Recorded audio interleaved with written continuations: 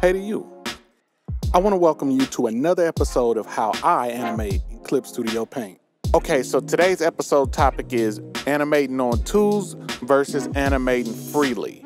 While this will be short, I just want to be able to clarify that there are some times where you have to break the rules of animating on tools. Hit that subscribe button, let's get straight into the video.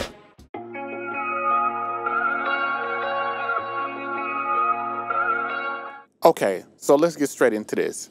And the first topic I want to touch on is animating on tools. Now, I know you heard a lot of people say they animate on ones and they animate on twos, and then some people even animate on threes. I sometimes animate on threes. But animating on ones gives you full control over the character, but takes forever. Animating on twos and threes is good for somebody that needs a little bit more help with animating, or does not want to take that much time, or like a one-man animation studio. So let me show you the example if you don't know already. Animating on ones would mean animating each and every frame, right? Animating twos would mean 1, 2, you put your next animation there. That's every 2 frames. Animating on threes will be 1, 2, 3, you will put your animation here at the 4th frame. So when it comes to these rigid terms of animating 2s and 3s and 1s, they work for certain things.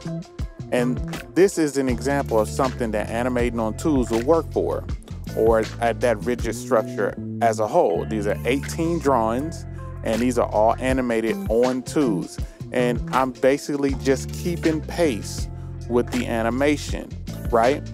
But if you want to animate something that draws out emotion, animating on twos may not be what you're looking for. So let's come over to the file that we were working on in the last video.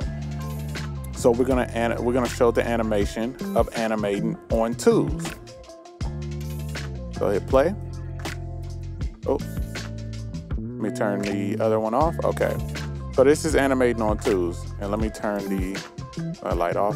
All right, this is animating on twos. Not bad, right?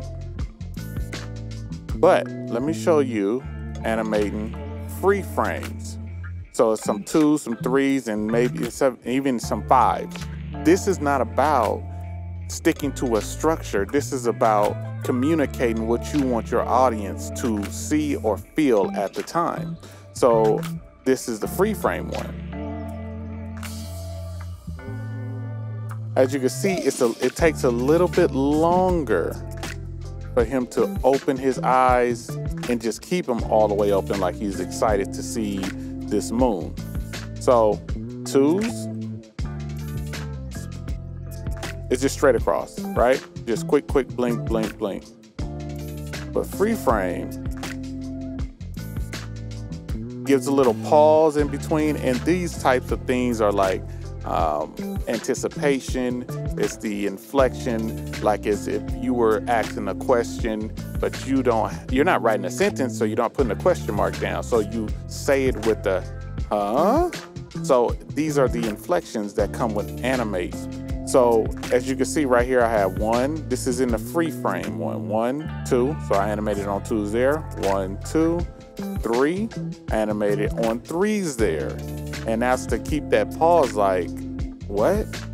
And then back to 2s on this one, and then back 1, 2, 3, 4. So I went all 4 frames out to give it another pause, then close his eyes, blink, blink, blink, and then pause with excitement. Hey, I just want to let you know that there's an option for you guys to send ideas or things that you would like to know more about CSP. Just drop a comment under any one of these videos, or you can send me a DM at Drawn to Animate. And to add a little bit of more emotion, you would just drop a animation camera in, right? And if you don't know how to use the animation camera, matter of fact, let me show you how to bring one up. Come up to animation, new animation layer, 2D camera folder, and then that comes in right there, right? And then you drag anything that you want the camera to see, and control that view inside of that folder, right? And what you can also do is come up over here on the timeline and start making keyframes as to how you want the camera to show this scene. Okay, so now that we have the animation camera set, let's come over here to this adding a keyframe. We click here, add that keyframe, and we're gonna take this. This is the object tool, and we'll just zoom it in on his face, right? And then I'm just gonna mimic what I've done already. And I'm gonna come out, so I'm right here. And then I'll come back to the end, and it should be all the way out to this thing that I would so-call a moon. That's not a moon, but it's my sad attempt at a moon in a quick sketch. And that's basically it. I just wanted to make sure you guys get a clear understanding. Just because you're animating on tools in your animation does not mean everything has to be on tools. It's more about getting a point across that you want your audience to feel, see, and understand. So sometimes you're gonna have to break those rules and do free frame animation in order to get your point across. That could mean animating on ones for a couple scenes or a couple seconds. Could mean animating on fives. So I just want to make sure you guys understand 2s, 3s, whatever it is, sometimes you have to break the rules.